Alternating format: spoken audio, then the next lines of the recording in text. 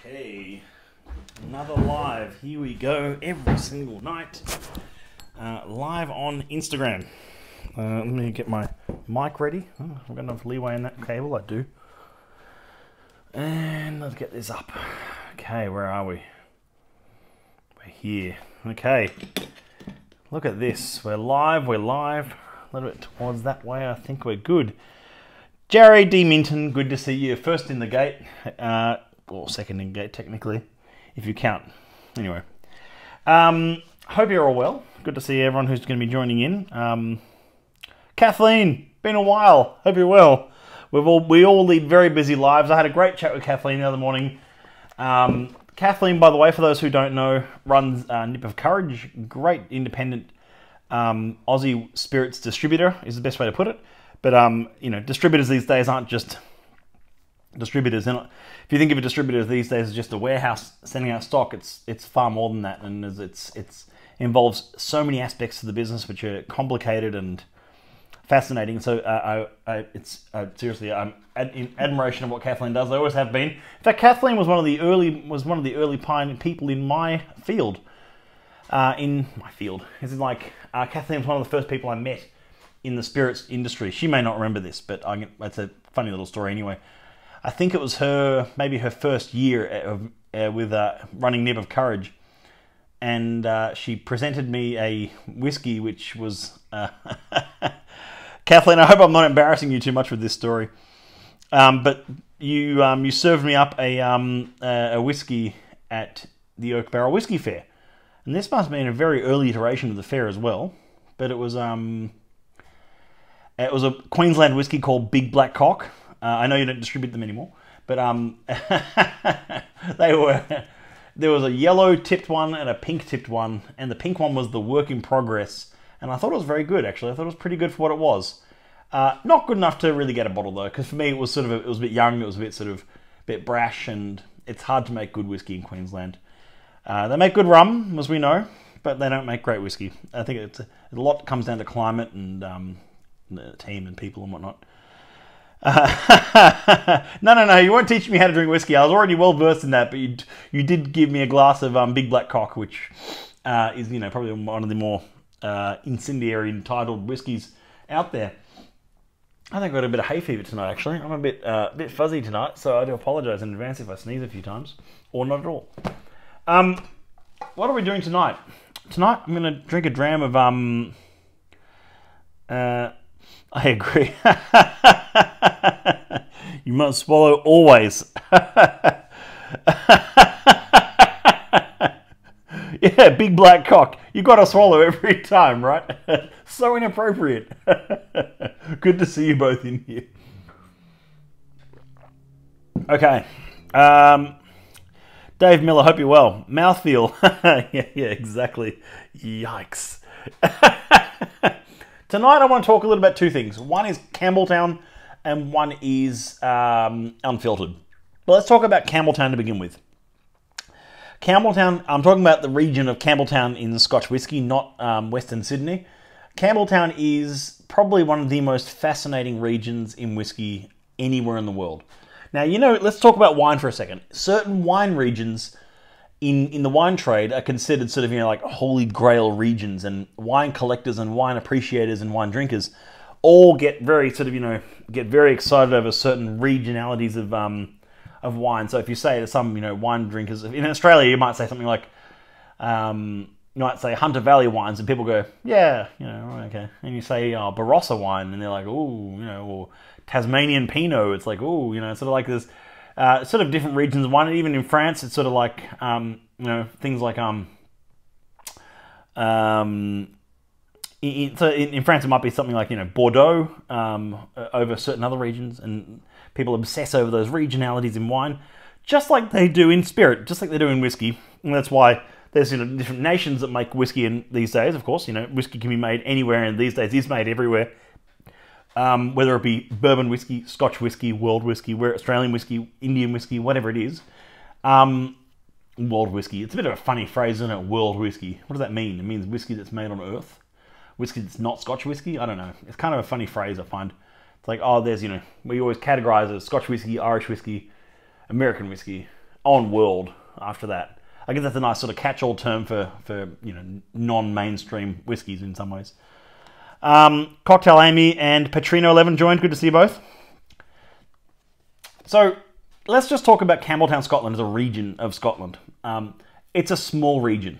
It's a very small area, it's Campbeltown. You can walk from one end of it to the other in about 20 minutes. It's not a big walk. It's not a big region.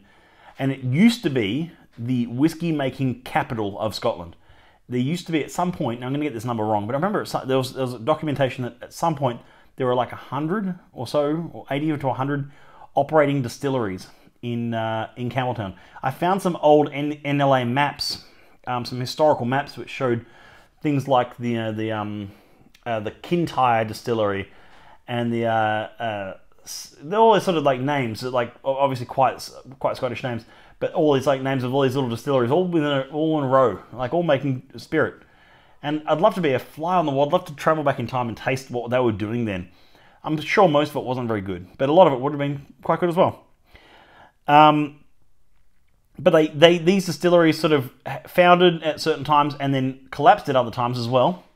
And when the Great Whiskey Collapse, the first Great Whiskey Collapse came along, they were the first to bear the brunt of it. They were the first to sort of like close up shops. And now, to this day, there's only 3 operating distilleries, and 2 of them are run by the same company. So there's 3 operating distilleries in Campbeltown, yet they are iconic these days.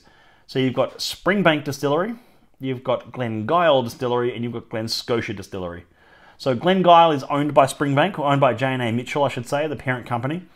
So J&A Mitchell owns Springbank, and they own Glengyle. Glengyle's a much smaller operation. They're both very small, mind you. And they're both very much handmade whiskey from top to bottom, from barley to bottle kind of situations.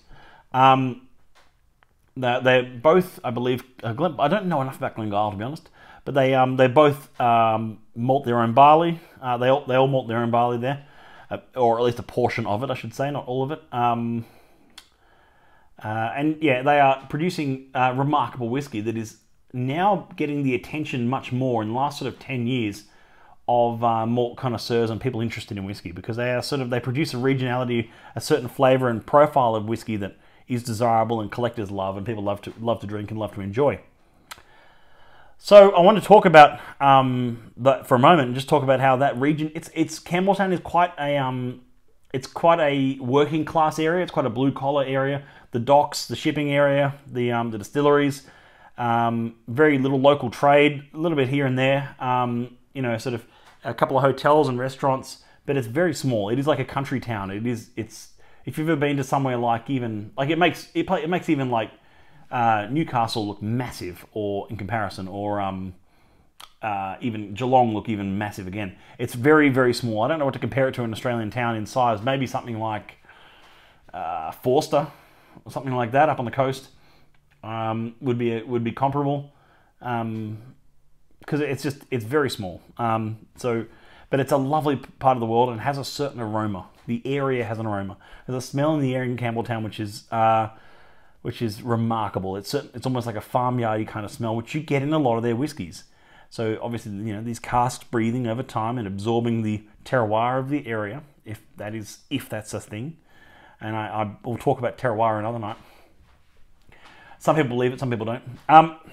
So that was really where I want to start off tonight. We're talking about Campbeltown, which is why I'm going to talk about one whiskey, which I've personally bought a bottle of, and this is it, of 93.99 Drambleton Lock. Now, the reason why I'm talking about this particular bottling, it is not in the current outturn. It came out a couple of months ago.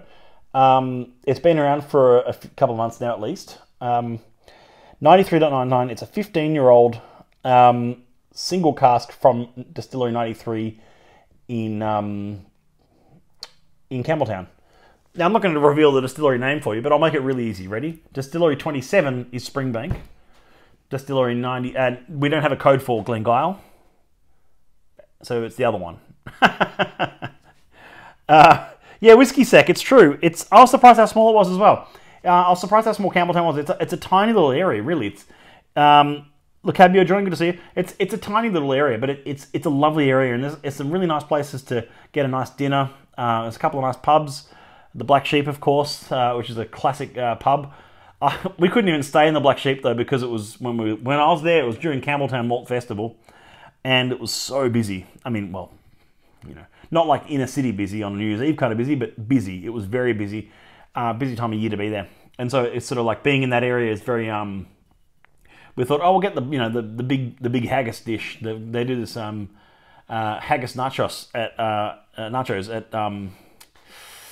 at the Black Sheep. I've been told. I've never had them now, and I still haven't had them because it was way too busy when we were there. And we walked into the pub and we were squeezed up against a wall. There were no tables. They said, oh, it'd be about an hour and a half wait to get a table. It's like, oh, so we went and had dinner elsewhere. We ended up eating dinner much later that night instead because we had to go back to the hotel to do a film shoot. Anyway, I ended up eating at this rather average Indian restaurant later that night. But you know, it wasn't that late. It was like, you know, maybe 8:30. But certainly it was a big night. I'm going to take the top off that. Now, the reason why the nachos were fantastic. Don't tell me that now, Whiskey Sec. I didn't get a chance to have them. It's too it was too busy. Damn it. I personally, you know what? I generally don't play favorites. You know that by now.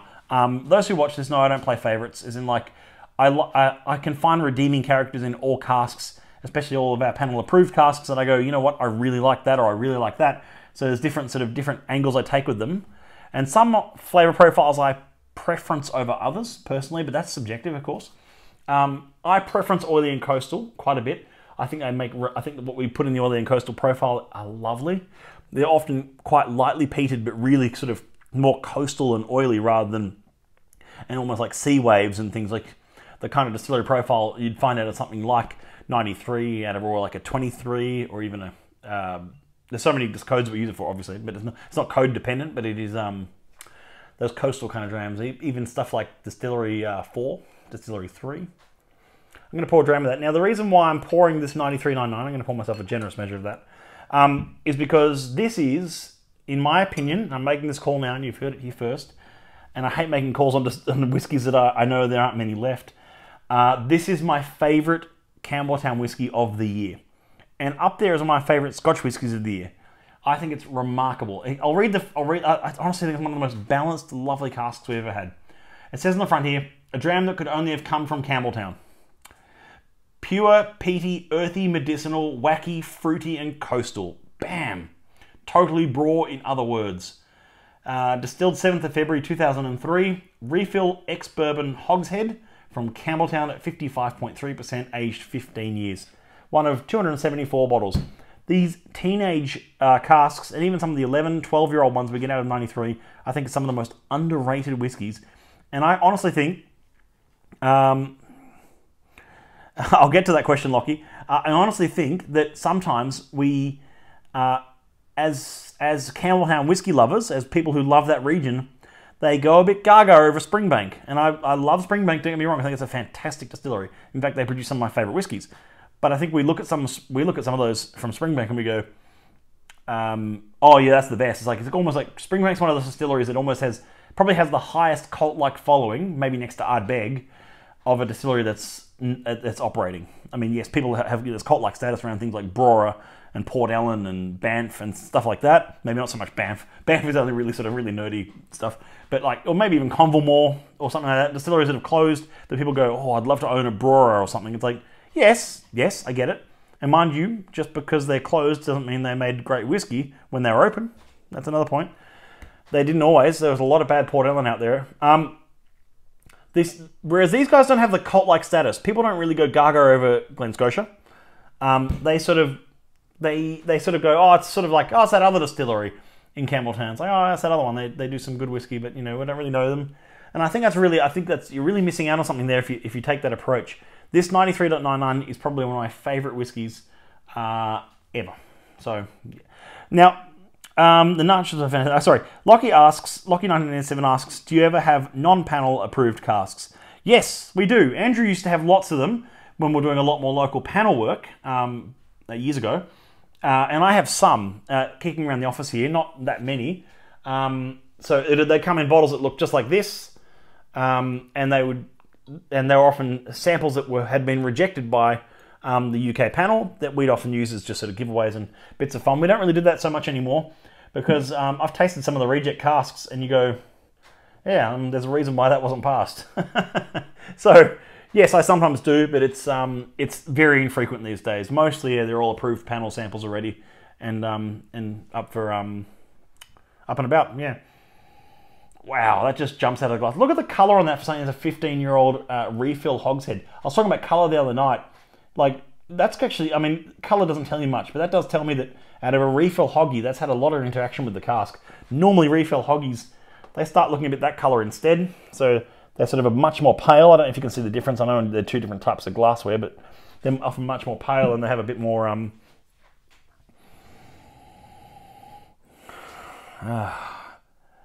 that's just pure Campbeltown. It's one of those whiskies where it's got that, and there is a character to that regionality, and I don't like talking regionality too much. I find it almost redundant, but in this case I'll talk about it. But it often has that sort of, what's the word for it? Campbeltown whiskey often has that farmyard funkiness, oiliness, industrial notes, farm equipment, hay bales, very, very earthy, but not always overly peaty, which I love. I mean, I love my peated whiskey, don't get me wrong, but when the weather is starting to get like it is now, which is, we are in, we're in, almost early November tomorrow. Happy Halloween, everyone, by the way. I don't really do Halloween, but I get it. And, they often have that farmyard funkiness to them, which I love. It feels like a natural whiskey. It doesn't taste overly sweet. It often has a sort of a richness from the spirit in the cask, and they make for lovely, lovely whiskies.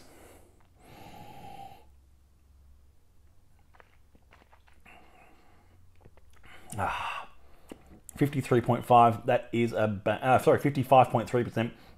That is a banger. That is lovely. Now, whilst I'm enjoying that, and I've talked too much about that already, let's talk some paper stuff. I was doing some tidy up earlier. Not that you can tell, it's still junk all over this office. Thankfully, you can't see it all from your angle, but I can tell you right now that this office right now looks like a bomb hit it. There's boxes of stock over there. There's jars of corks over there. There's the inevitable inbox tray of junk over there. Anyway, I was doing some tidy up and I found this, and I want to show you 3 generations here. Well, 2 generations, sorry, I should be more accurate. Yeah, no, 3. I've got 3. Sorry, yep. Getting ahead of myself here. Have a look at this. This is the newsletter, the SNWS newsletter. See how that's holding up on the screen there.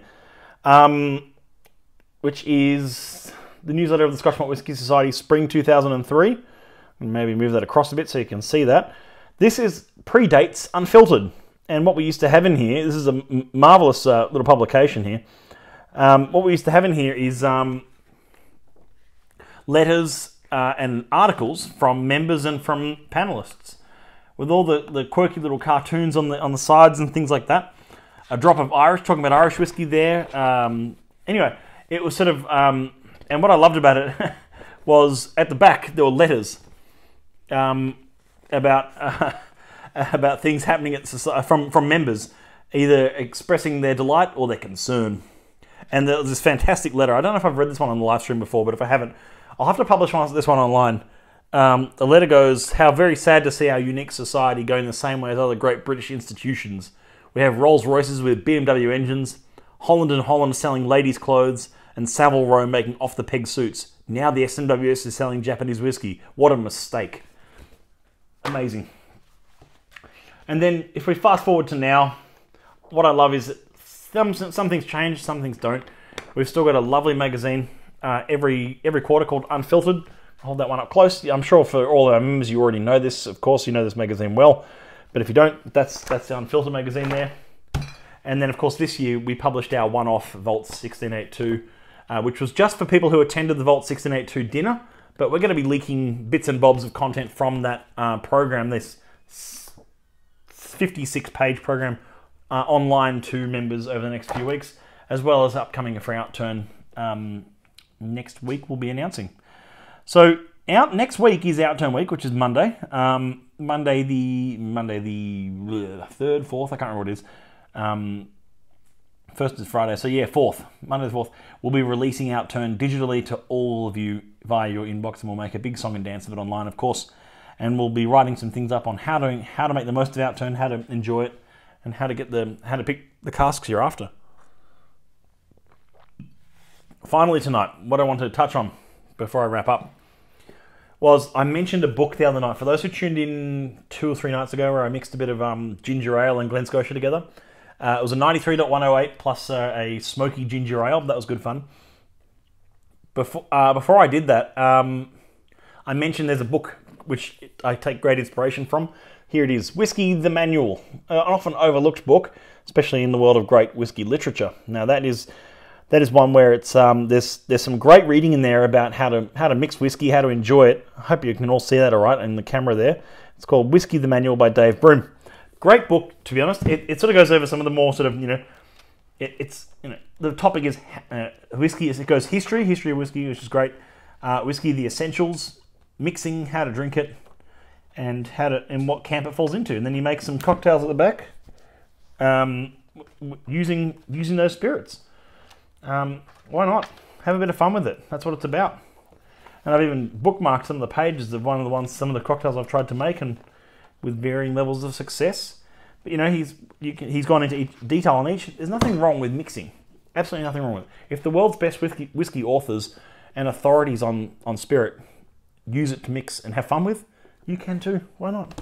That's what it's about. So that was all for me tonight. I was going to sit back and enjoy this Campbeltown Lock, aptly named 93.99. I think there's 3 or 4 bottles left online.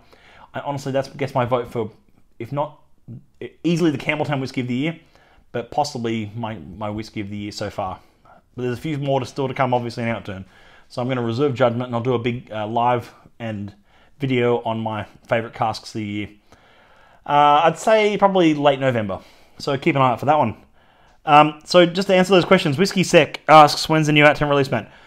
You'll get copies of the Outturn arriving in mailboxes as early as Monday, so next Monday coming up, which I think is the 4th of November. Correct me if I'm wrong.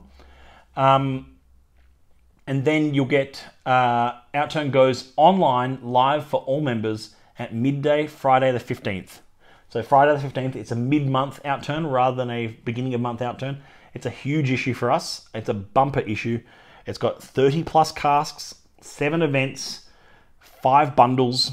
There's so much in it. There's a new Heresy. There's a new Premium. There's a Vaults Collection bottling. There's 2 malts of the month. 15th of November, midday 15th of November. Mark your diary. It's on our feed. It's in our Facebook group. It's everywhere. So thank you, Kathleen. Of course, thank you.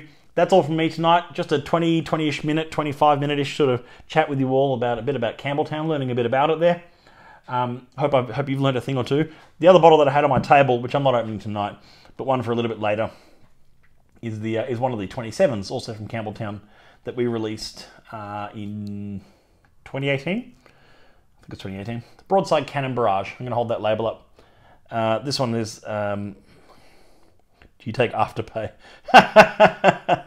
Maybe one day, Lockie, but we haven't really looked into it yet. So that's the 27.112 was that one. Broadside Cannon Barrage, a 21-year-old first fill Oloroso. Just pitch black in the bottle, that one. You can't even see through it. It looks delightful. I know this whiskey very well already, but that's a bit of a keepsake, something to drink in years to come maybe, and see how we go with that.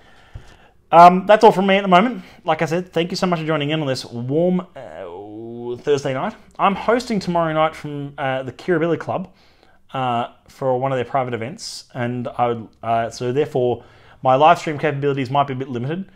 If I do one, it'll be earlier in the evening probably. If I don't, it'll be Andrew, and he's always does a Ripple live stream as well. So tune in tomorrow at 8 p.m. Every single day we're doing a live, chatting about something different every night, which is amazing. There's so much to talk about. And even if we double back on some of the things we've talked about earlier on, there's always different people listening. It's always a bit of fun. Thanks, everyone. So many regrets. No, of course. Look, there's always so many casks, Lockie. You can't grab them all. I know that. I see some come and go, and I go, I wish I'd picked up one of those. But I did pick up one of those because that's really something special to me, and there was a lot of work that went into getting that cask. There's a real story behind it. Maybe we can talk about that another night. In the meantime, have a great evening. Cheers.